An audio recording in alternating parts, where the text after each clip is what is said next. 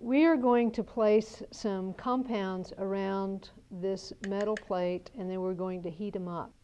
What your task is in this activity is to observe what happens and record the things that melt first and any other changes that you see. Now, earlier we talked about 3 types of compounds: metallic, ionic, and covalent.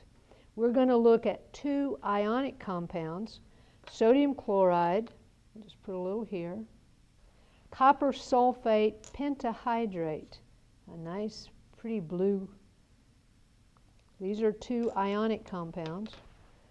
The third one we're going to put is tin, which is a relatively soft metal. And then we have 3 covalent compounds. We have naphthalene that we looked at before, sucrose, which is sugar, table sugar, and we have silicon dioxide, better known as sand. And I'm going to turn the heat on, and I want you to observe what happens.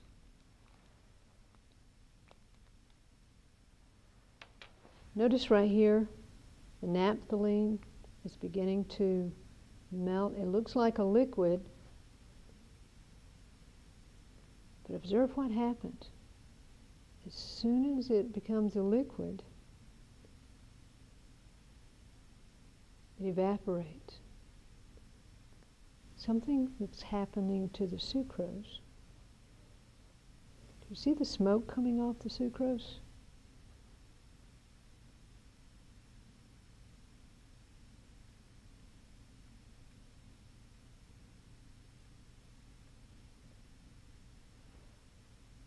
Also, notice what's happening to the copper sulfate over on this side. That pretty blue color. The blue's going away and leaving us with a white powder.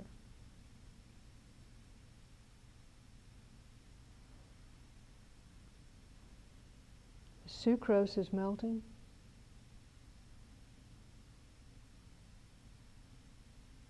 And it's changing colors. Can you see that it's becoming a caramel brown color?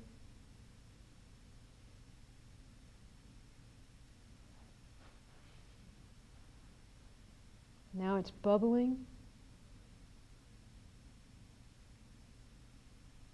See how it's bubbling? And it's smoking. So what's happening to the sucrose is that the bonds that make it sugar are actually breaking. It's not evaporating.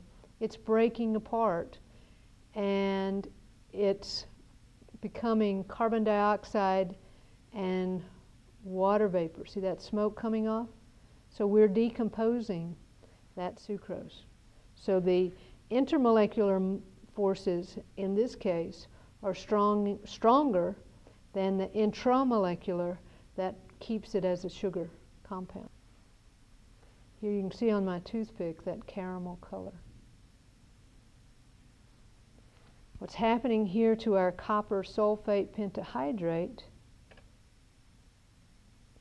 is the heat is driving the water molecules away, and copper sulfate anhydrous is white. So when all of this, when the heat drives away all the water, we're left with copper sulfate, which is an ionic compound, like the sodium chloride we have here.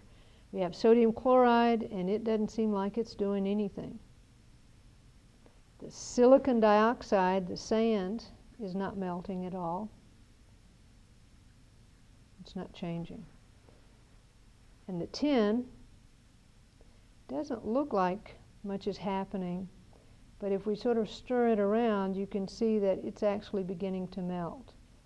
Metals have a wide range of melting points. So tin has a very low melting point compared to some metals. Now, of course, our stainless steel tray that we're doing all this experiment in is metal, and it's not melting. So we can tell the difference between the molecular compounds, covalent molecular, the ionic, have high melting points. The molecular have low melting points. Metals have a variety of melting points from a very high melting point to a relatively low melting point, like this.